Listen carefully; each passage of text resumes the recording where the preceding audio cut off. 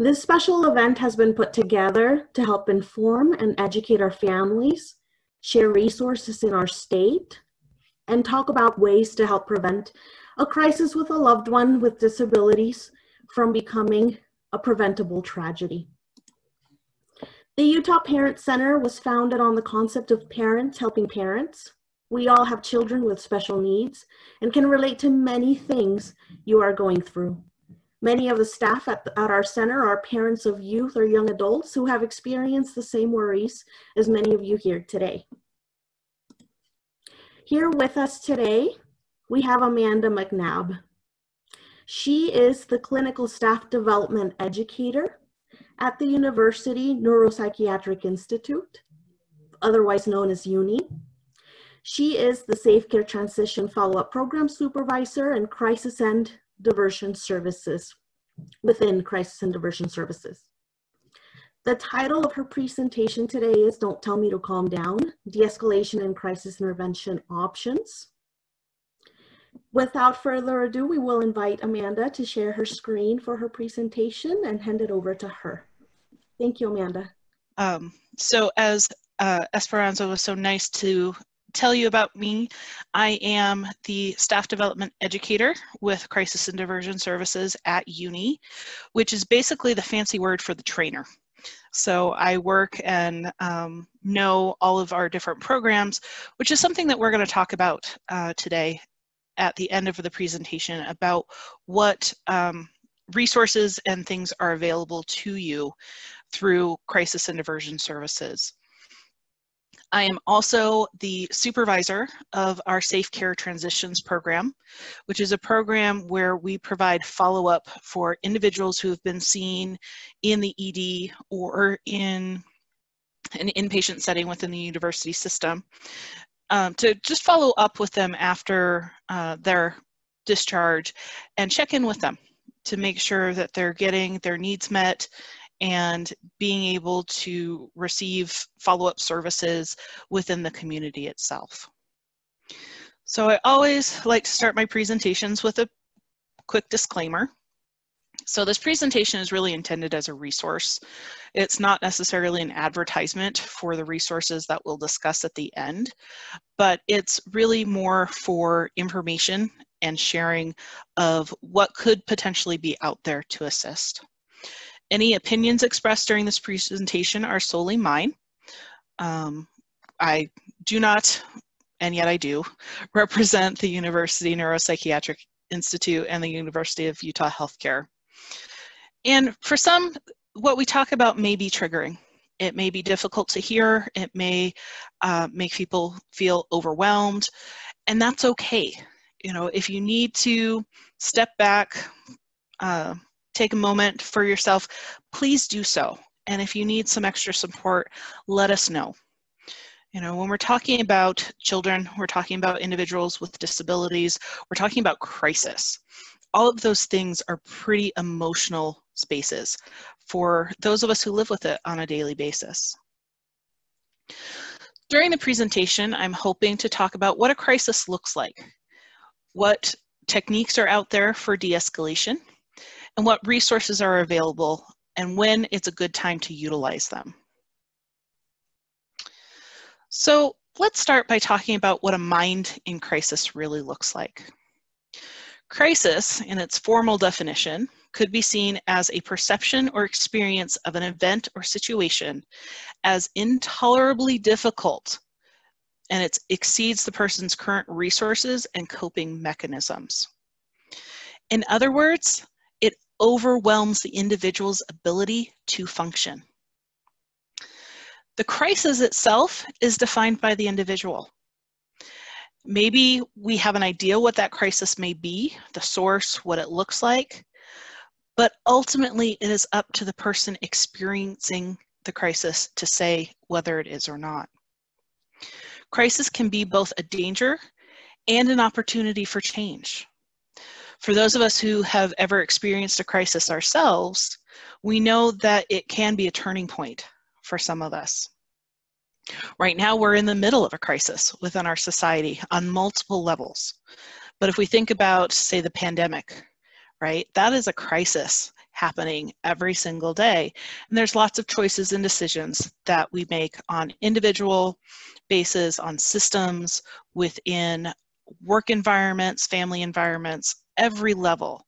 We're constantly having opportunities for change and potential opportunities that would pose a danger to the individual. So when we're talking about crisis, one of the things that we need to look at is really how the brain works, because the brain is a big part of what makes up a crisis.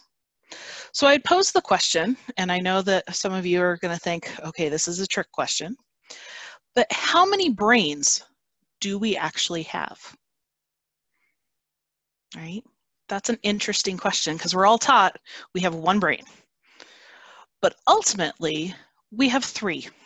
We have one organ, but we have three separate parts of our brain.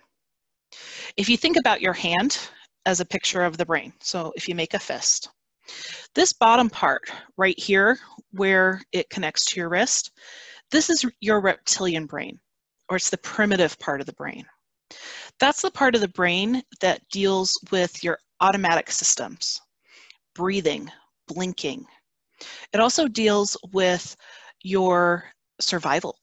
So if anybody's ever heard of fight, flight, or freeze, when somebody is in a crisis situation, those are the three most often used ways of responding. So with flight, you run the other direction. With fight, you get ready to physically fight if needed. And freeze is where you shut down and you can't think of what my next steps are or what I should do going forward. Then, if you take that fist and you open up the palm, that top of the palm is what we call the limbic system, or the mammalian part of the brain, whereas the bottom is your reptilian part of the brain. This is the part that deals with emotions. It deals with whether I feel loved, whether I feel that I am missing something. It's the emotional pieces that we deal with on a regular basis. And when we have somebody in crisis, that part is very dysregulated. That is the part of the brain that kind of seems to be haywire at the moment. And then when you have your fist, you have this closed part at the top, and this is your frontal lobe, or your neocortex. That's the part of the brain that deals with reason and logic, and also the part that tells us what's socially acceptable or not socially acceptable. It's the area of the brain that isn't fully developed in what we would call a typical brain until after the age of 25. So it takes a while for that part of the brain to develop. Now think about somebody who has early trauma, who has used substances early in their life, or has been born with some sort of developmental disability. That part of the brain is impacted.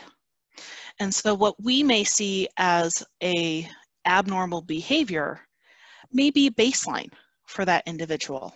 And we'll talk about that in just a moment. So what does a brain in crisis actually look like? When we think about a brain in crisis, we're really looking towards behaviors and emotions, because ultimately it's about survival skills. Even though when we really look at them, they may not be the most functional type of skills. So we may have an individual who presents with feelings of being out of control, right? They can't regulate their behavior, they can't regulate their emotions, they're all over the place. They may be angry or hostile. What we know about anger is that it's a secondary emotion. There's always something underneath it. So I often will use my daughter. So I have a 7-year-old with ADHD and anxiety. And I use her as an example.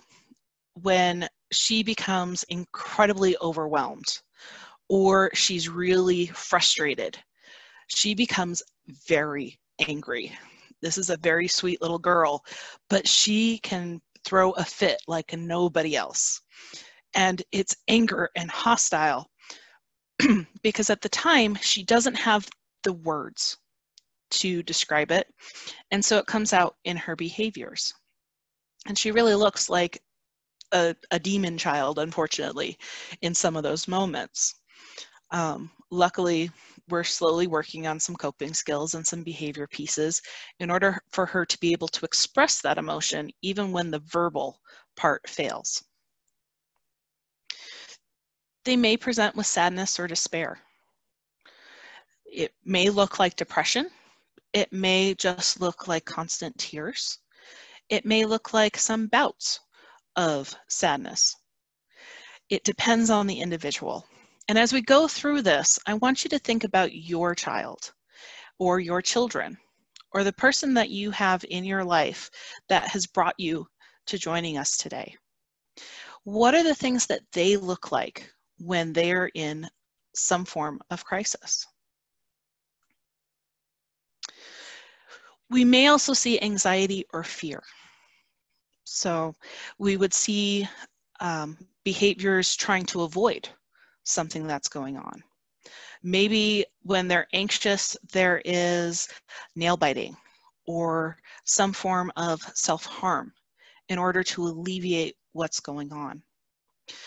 Now, I will disclose to our group that I have a younger brother, he's about 2 years younger than I am, who is moderate to severely autistic. He currently lives in a group home, and he has a lot of behaviors related to when he's feeling out of control or is experiencing depression and anxiety. And I'll talk a little bit more as we're going through kind of how he presents and use him as an example of what may or may not be seen and what may or may not help with de-escalation. We may also see somebody who's not eating or sleeping on their regular schedules or are struggling with overeating and oversleeping. And a lot of these things, it doesn't matter if it's somebody with an atypical brain or what we would, again, call a typical, so somebody who is considered the norm for looking at behaviors and emotional regulation. These things are across the board, but sometimes they're expressed a little bit differently. We know that somebody with a developmental disability experiences a lot of stress, or they have a high vulnerability to that. They also can have challenges when it comes to applying different coping skills and skills to help regulate themselves. Again, that frontal lobe, that part that's logical and can think through consequences, is not necessarily fully developed. And so they're going to struggle with these pieces and need external supports instead of an internal process. We also know that individuals with developmental disabilities have fewer opportunities for wellness. There's a lot less resources available for them. And a lot of times we find that they get kicked around the system. You know, nobody wants to deal with the costs. So insurance isn't going to say, yes, we'll provide mental health services because they have a developmental disability and therefore they can't benefit from it, which is completely untrue. There are plenty of individuals who have a level of developmental disability that could absolutely benefit from mental health services, whether that be therapy, medication management, you know, anything along that continuum and spectrum. But ultimately, they get pushed aside and fall through the cracks, which is not fair for them, and it's not fair for everybody who loves them. We know that these individuals are often at a greater risk for victimization and abuse, which we know leads to trauma. And you have an individual who can't necessarily make sense of the world around them on a general basis, and now they've had trauma involved as well. What kind of supports are there really out there for them? We also know that there is a pretty high frequency of co-occurring mental health diagnoses. Again, depression, anxiety, Looking at some of them, it kind of becomes a chicken and the egg, which came first with the behaviors that you see. Is it because of the lack of understanding within social norms, or is it because of the mental health diagnoses? And is it if they feel like they're not fitting in because they recognize they're different, is that causing the depression and anxiety pieces? We know that individuals with developmental disabilities could have deficits in multiple areas. We call them domains in, therapist language, but one of the ones could be practical domains, such as applying basic skills for daily living, personal care, job responsibilities, money management, public transportation, all of those things. This is an area where my brother really struggles. He, as many times as you tell him, don't put metal in the microwave, he'll do it anyway, especially if it's related to ice cream, because he likes to melt the ice cream in the microwave for some reason. His ability to take care of himself personally, take showers and things like that, he needs a lot of prompting in order to do those things, and will get frustrated with his staff when he gets prompted frequently about it. We've had him go to job shop and other supportive jobs, and it's hasn't worked very well in most situations for various reasons. Part of that is he's really stubborn, and if you tell him to do something and he doesn't want to, he's not going to do it. That's been him since birth. So his ability to complete tasks can be very impaired, depending on what they are. If it's something that he likes to do or something that he wants to do, that's a different story. He's actually really good at computers and can often wipe off hard drives and lock people out of things if you give him the opportunity to do so. Conceptual domain. So that's the ability to apply some of those skills that they're taught in school. So reading, writing, math, maybe even conceptually when we're talking about memory. Abstract thought can be very difficult for individuals with developmental disabilities, and so we need to be very concrete with them. And especially when they're in crisis, we may have to be very directive. At the same time, we want individuals to feel like they have some sort of control, because that may be part of what's triggering that particular crisis for them. So we're going to talk about being able to provide choices for the individual, even if they're choices that they don't really want. And then social domain. So utilizing empathy, interpersonal communication skills, verbalizing what it is that's going on for them, having a conversation that's mutually inclusive instead of just a monologue of one person talking. Because of these deficits, individuals can become more in crisis because something has failed for them, whether it's on the practical, conceptual, social domains. Something has gone awry, and they're not used to figuring out what to do, or in some cases not capable of doing so. As we're talking about a spectrum. So that's why it's really hard to say, 100% of the time you should do this, or 100% of the time this is what it looks like. Because everybody is somewhere along a spectrum of difficulties and challenges that happen for them. We know about 85% of our population of individuals that would be classified as having a disability fall within the mild area.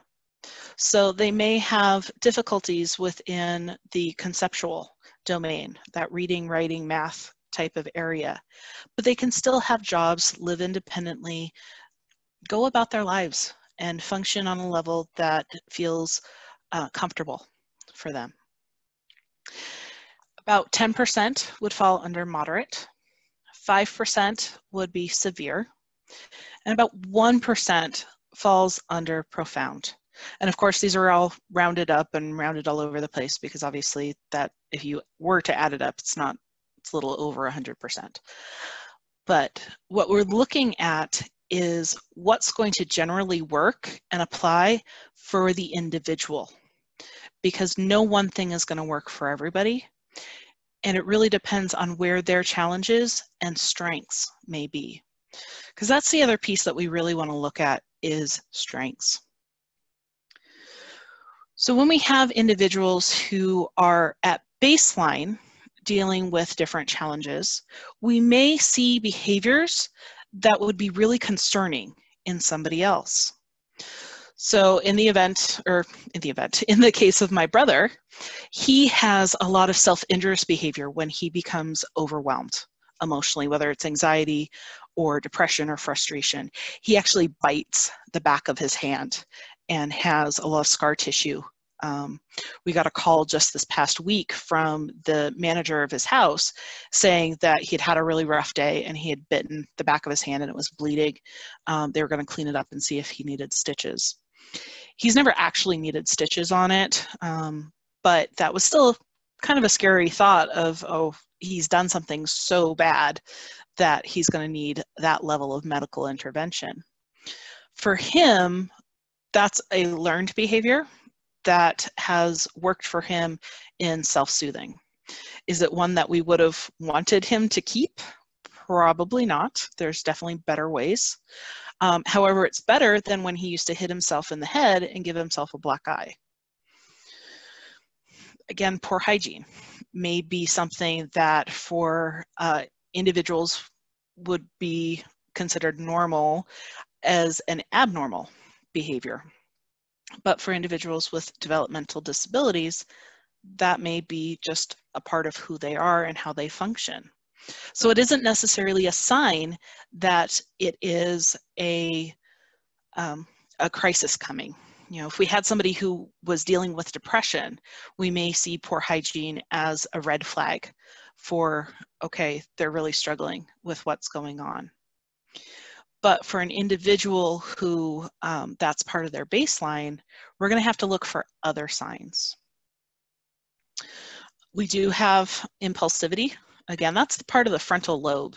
So one of the reasons that we have kids that are so impulsive is because, again, that frontal lobe doesn't really fully develop until 25. And then if you have somebody who has a developmental process going on, we're going to see a higher level of impulsive behaviors, which could make crisis even more dangerous for them. And that should say talking to instead of taking to, or seeing unseen others. You know, my brother had an imaginary friend, or at least that's what we thought, because the concept of friends was something that we had to teach with him. But he would talk and play with things that weren't there. For some people, they'd think, okay, this is a mental health issue, this is a crisis. But for others, that was part of his baseline, and it may be part of their baseline. What we know is that distress is expressed through behavior. So that's what we really need to pay attention to when we're trying to determine what's going on. We also need to look at where that behavior is coming from. Maybe that behavior is a way to escape or avoid the demands of an activity that they don't want to do.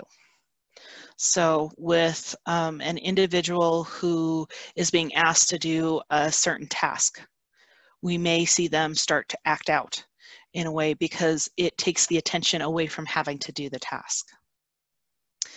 Is this behavior a way to gain attention from others? So in working with the crisis and diversion services, we've had experiences with individuals who have reached out for support and have utilized our services who have developmental disabilities. And one particular case, we found that she would text in using our SafeUT text app and constantly talk about suicide and wanting to kill herself. She would express having a plan. She would occasionally tell us that she was actively drinking bleach or things like that. And ultimately what we found out is her goal was to get us to call police to come out because she liked police having she liked having the attention from them and getting the reinforcement of what they would say to her and how they would try to intervene with her. So we had to come up with a different way of managing her distress. We also found that saying she was suicidal was a way of saying that she was hurting in some manner. And so again, we had to look at how we were intervening in those situations so that we weren't calling police all the time. And there's been several times where we've reached out to family members because we were given permission to do so. And they were able to say, you know, no, she's not drinking bleach. She's sitting on the couch next to me. She's safe. And then we could feel a little safer knowing that she was being watched and taken care of in that moment. It may be a way to obtain tangible items or opportunities. There was a presentation on a similar topic where the individual talked about constantly seeing the same person in the ER. And what they found out was they would act out and express being in a crisis situation through their behavior in order to come to the ED and get a sandwich. For some reason, they really wanted the sandwiches from the ED. They also wanted the attention. They liked the staff there and they felt like the staff treated them well. And it became a reinforcer when they would behave that way, get taken to the ED and get what they wanted. We also have to look at behaviors as potential learned behaviors or caused by a medical condition. With my brother, he has language. A lot of it's very rote. He's learned specific questions that are socially acceptable to have a conversation. So they're very strange questions sometimes, such as, what did you do last night? What did you have for dinner? What did you dream about? There are times where his language fails him quite often, and especially when he's not feeling well. So we have to look at the behaviors and what he's doing to figure out what's happening. There was another case, not with my brother, but where the individual kept hitting themselves in the head because they had an ear infection, but they couldn't communicate that they were having an ear infection, and they were using the behavior and the pain that it was creating in order to get rid of, or at least decrease, the focus on the pain in their ear. So they weren't able to express it verbally, but they did so with their behavior.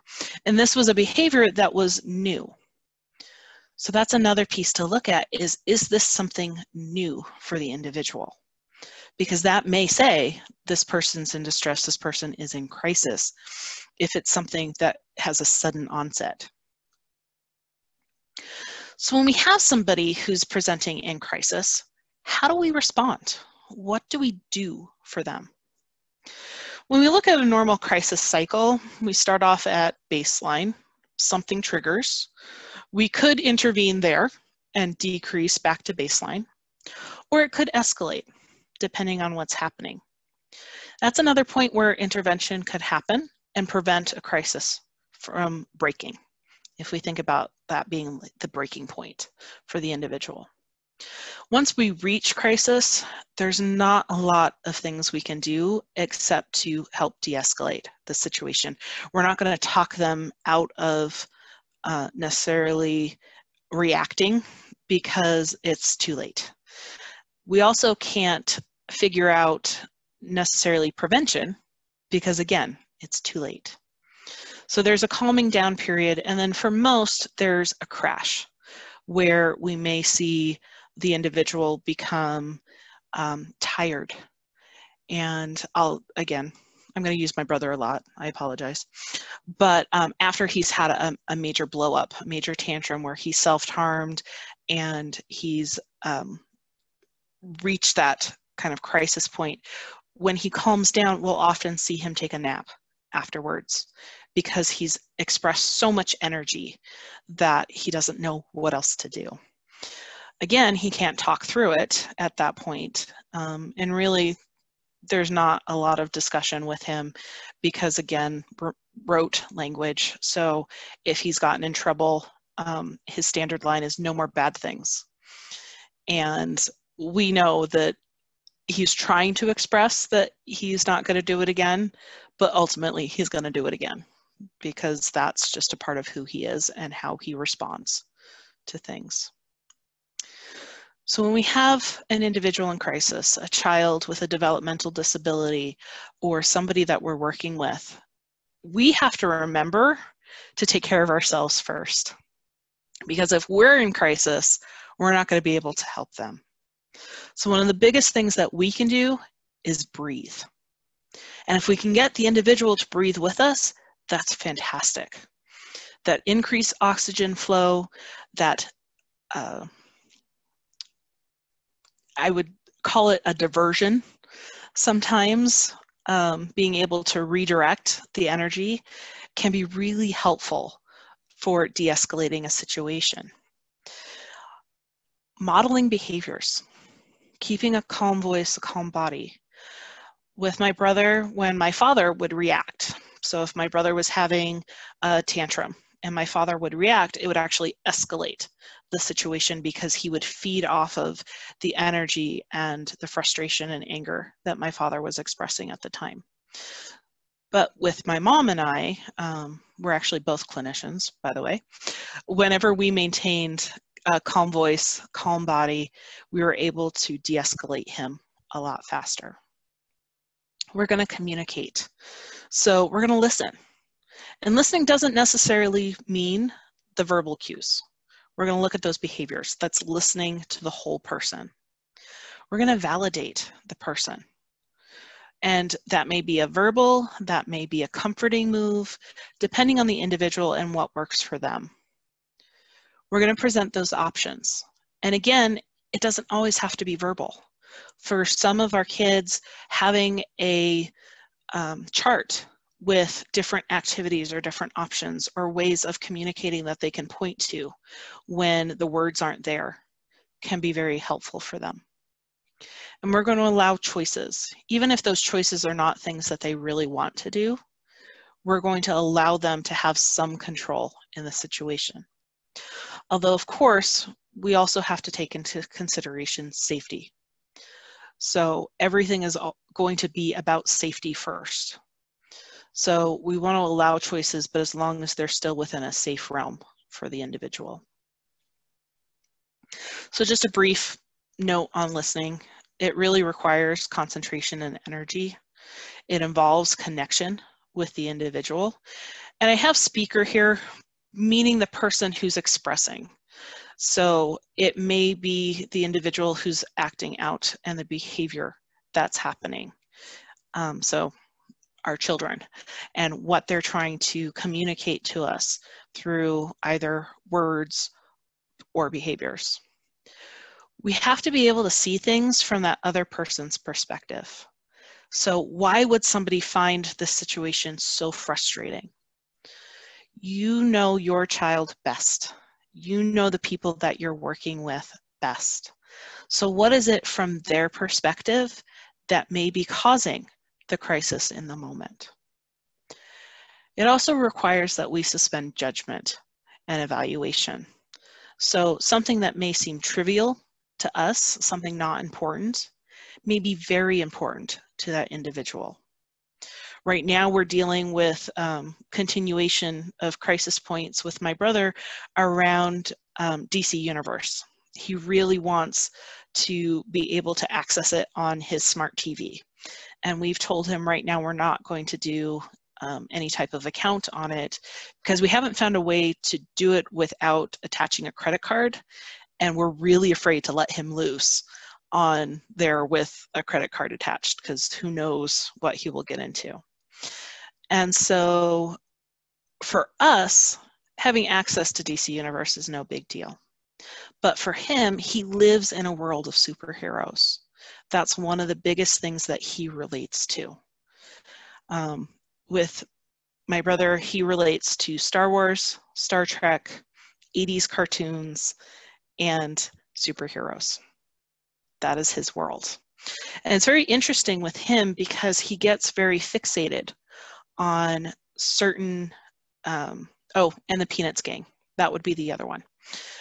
He gets very fixated on the fact that you don't see the parents in the Peanuts gang. And for a long time, we couldn't figure it out. We weren't able to hear what he was trying to communicate to us. And we finally figured it out. He's worried that there's nobody taking care of the children, which is another way of him expressing that he's worried about not being taken care of and not being a part of the family. It's taken us a very long time to figure that one out. And now whenever he tries to bring up the Peanuts gang, we redirect away from that and remind him that it's about the kids, that the parents are there, you hear them talking, but it's about the children themselves. So how do we communicate? As hard as it is, because a lot of times we're dealing with family members, which means that we're often more frustrated and more connected and struggle the most, we have to try to remain as patient and calm as we can when they are in crisis, because they're going to feed off of us and our energy. So if we're coming in hot and frustrated and not listening to what's happening for them, then they're going to react to it. We want to be friendly and we want to be firm. And it's okay to be directive and concrete. That's probably the best language that they're going to hear when we do so. It's also safer if we give them directions and concrete things that they can do. Because again, abstract thought isn't there. They're not necessarily going to think, okay, in order for me to calm down, I need to take 3 breaths and I need to do X, Y, and Z. We're going to have to direct them in that. We want to be simple and brief. If we're utilizing verbal prompts, we want to make sure that we're choosing our words correctly and on their level. Again, remember, there's that continuum of things going on. So for some people, certain words are going to communicate what we need to happen. For others, it's going to go right over their head and they're not going to be able to hear it. And what works when somebody's calm, and the language that we use when they're calm, may not necessarily work when they're in crisis. So we have to figure out what works best for the individual. We really want to be empathic and let them know that we are hearing them and understanding that right now something's going on for them. Maybe that's saying, I know this hurts, or this really looks like it's hurting you. Let's do X, Y, and Z. Or let's just do X. You know, keep it simple, keep it brief, just do one type of thing. We can redirect and say, I hear you at the same time. Even if they're not verbally expressing anything, we can say, you know, I see what's going on for you and I want to work with you on this. When somebody's in crisis, we want to try to remove the upsetting influence or whatever has been triggering it, if we can. You know, there are definitely times where that influence isn't something that we can remove. But if it is something more physical, concrete, and we can, then we need to do so. Sometimes we need to remove the audience. So we have to walk away from the behavior, as long as it's safe, of course, and allow that person to continue to act out, even if we know that it's not what we want in that moment. We really do want to look for distracting or disrupting the unwanted or dangerous behavior that's happening. So when somebody's in crisis and if they are self-harming, we want to try to redirect that energy to something else.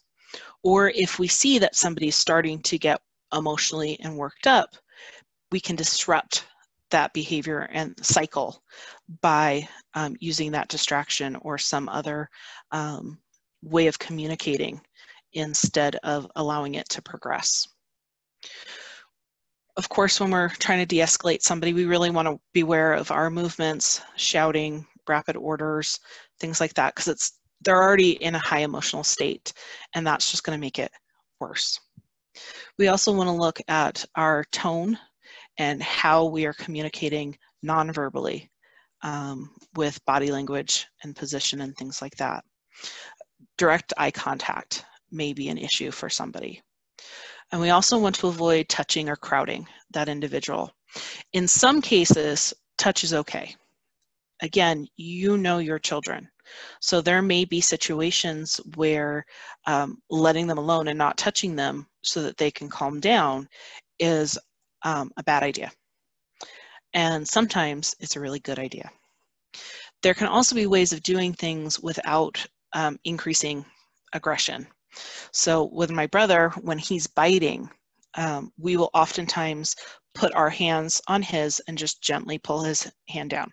Firmly, you know, not letting him swing, but gently pull his hand down, and we'll say, "Don't hurt my AJ." And for him, that has become a trigger of, okay, we need to do something else. And that's when we can try to ask him short questions or use a nonverbal way of communicating what he needs. We'll also straight up ask him when he's self-harming, does your head hurt? Does your tummy hurt? Because he can say yes or no to those type of things. Again, looking at crisis, looking at de-escalation, we really want to look at the ABCs. And some of you may be very familiar with these, but we're looking at what set off the situation. What were the behaviors that we saw, and what were the consequences or the payoffs to those behaviors? So did they get a need met? And again, it may not have been in the most functional and positive way, but ultimately something was met for them in that moment. We also want to look at even before the trigger of what has kind of set up these behaviors. So if this is an individual who has a long-standing history of aggression. So one of my brother's roommates has significant aggression towards women. And so we've looked staff have looked back at the history, and he came from a very abusive home where there was domestic violence, and he witnessed it.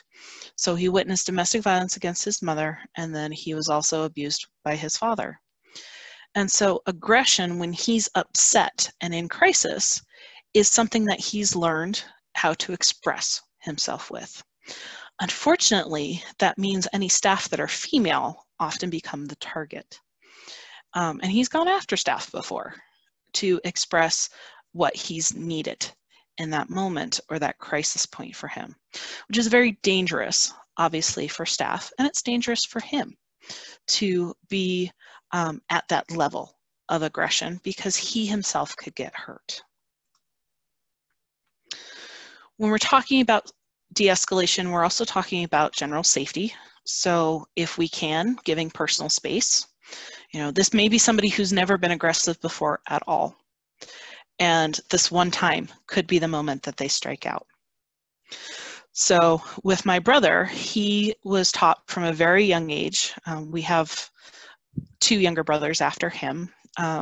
He kind of grew up parallel to the one that's 2 years younger than him. They met developmental milestones kind of together at that point. He was diagnosed with autism at 2. And so our brother Brian was born when he was 4, and they just kind of grew up together. But then we have another younger brother named Matthew. And Matthew was the baby. And Andrew's very sound sensitive.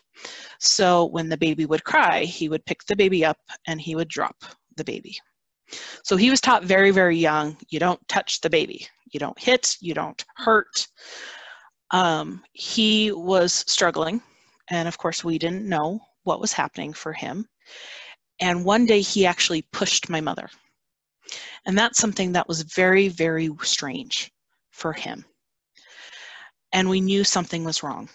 So we were able to eventually, through multiple things, figure out that he was really struggling with anxiety and depression at the time.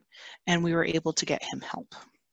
But in those moments when somebody is really emotional, you want to make sure that you are personally safe as well as them. So we want to look at distance when it's needed, having a certain posture that's relaxed so that you aren't trying to intimidate or overwhelm, but also isn't something where you could get hit as easily. And we want to be aware of our surroundings. So if you're dealing with a child who's in crisis, it could be a school situation, it could be home, it could be out in public, knowing where your exits are, or knowing at least where you can move if that crisis were to become physical as needed. So what resources are out there? Say you've done everything you can to try to de-escalate the situation. Sometimes just being who you are is going to continue the crisis situation. Not every child is going to respond the way they do to their parent, to a stranger. So I know with my daughter, she's fantastic at school. Come home and she's a terror. She's demanding, she wants everything under the sun. Part of that is our fault. She is an only child and has been catered to as also the only grandchild on both sides of the family. So we've got a little bit of a spoiled situation going on that we're trying to correct as best we can. But de-escalation hasn't worked. Being able to stay calm, to redirect, to really talk to the individual and find out what's happening and what need they want met. When do we reach out to other people? So part of Crisis and Diversion Services, my department that I work in, we are both the county crisis line for Salt Lake County and the statewide crisis line for the entire state of Utah. Both of those numbers, 801-587-3000 and 800-273-TALK, will lead to the same group of individuals. We work with professionals, we work with families, we work with patients, we work with everybody under the sun. Sometimes it's about referrals, sometimes it's about discussion, sometimes it's just validation that what you're going through is difficult.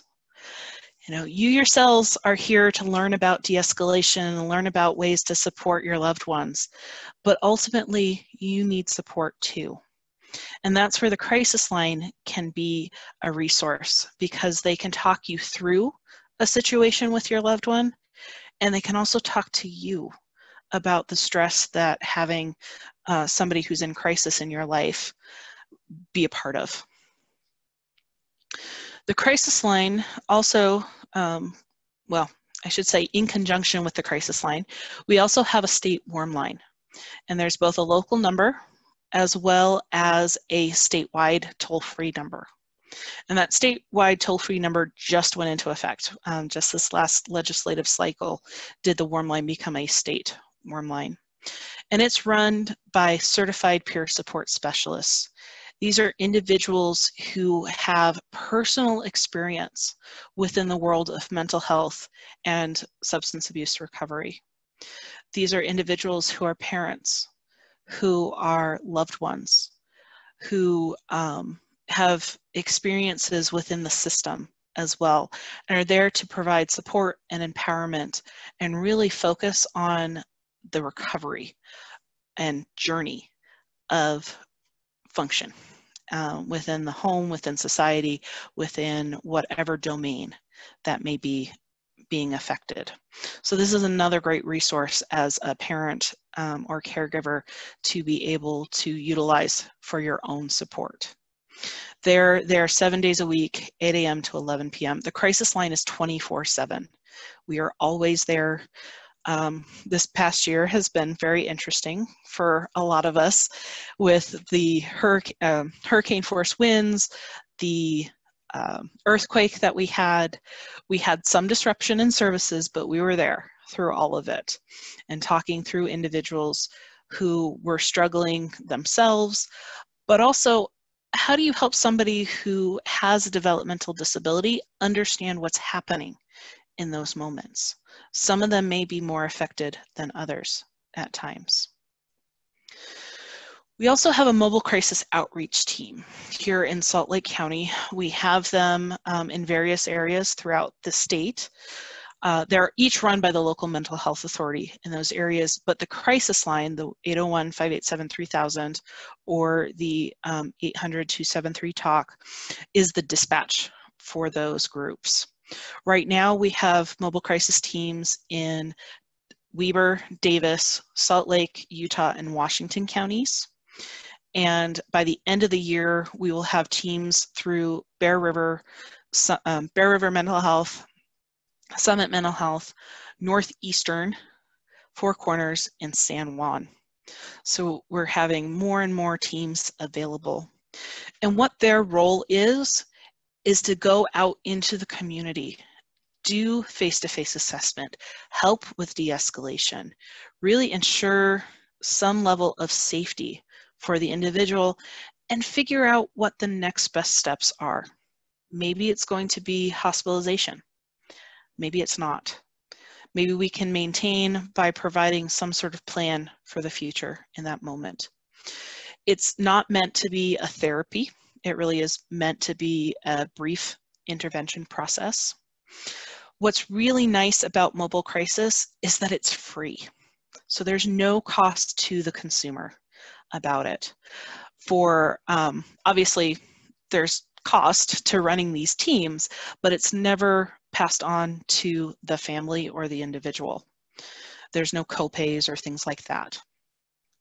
Our teams here in Salt Lake County are a licensed clinician and a peer support specialist. In other counties, it's a licensed clinician, so some sort of mental health provider, and a case manager. Or really at this point, anybody who's working in some form of mobile crisis outreach or crisis service is going through a crisis worker certification through the state, which is a 40-hour training. And it's touches upon all the different bases of working with somebody who's in crisis, providing de-escalation skills, looking at nuances between adults, children, family situations, everything like that. It's actually been a really great training for everybody involved. In certain areas, we also have stabilization and mobile response teams. So again, I'll go with Salt Lake because that's where I am and the department that I work for. We actually, our team is up and developing. It's going to be provided through children's, primary children's, and it's meant to be more of a prevention service. So they want to get involved before the crisis point as things are starting to escalate in the crisis cycle. They provide short-term services, about 6 to 8 weeks, working in-home with the family.